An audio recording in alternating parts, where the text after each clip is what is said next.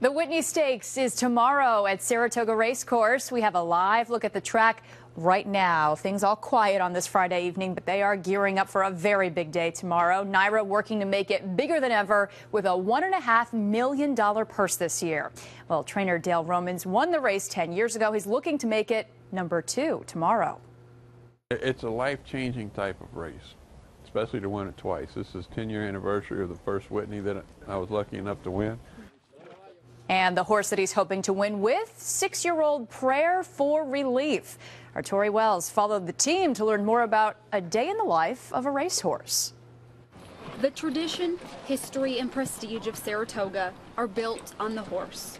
The only reason we're here. And that's Prayer for Relief. The actual minute and 15 seconds a horse is racing, that's too quick. You need to get to know the sport as a whole, get to know the horse, get to know the animals. This is Prayer for Relief, a 6-year-old from Kentucky who's getting ready to run in the Whitney Stakes this weekend. Just jog one. Trainer Dale Romans says Prayer for Relief works just about every day, but only for a matter of minutes. Take it easy with him today, just a light day. His workouts, like many other horses, range from jogging to speed work. I just want the rider to come back and tell me that everything's good. You can see in his eyes this horse is driven. At this point in his career, his age, he's a big, strong horse. He's all business all the time. We're not trying to teach him anything, we're just keeping him happy. That means walks, massages, and lots of hay. Roman says that health is also a big piece. These horses are constantly monitored. Any change in behavior could be a red flag.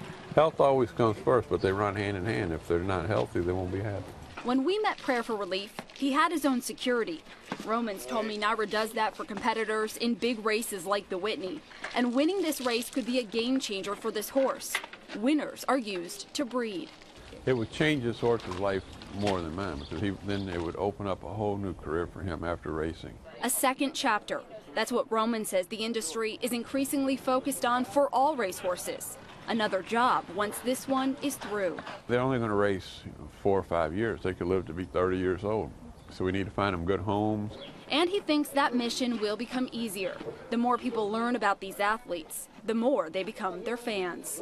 In Saratoga, Tori Wells, CBS 6 News.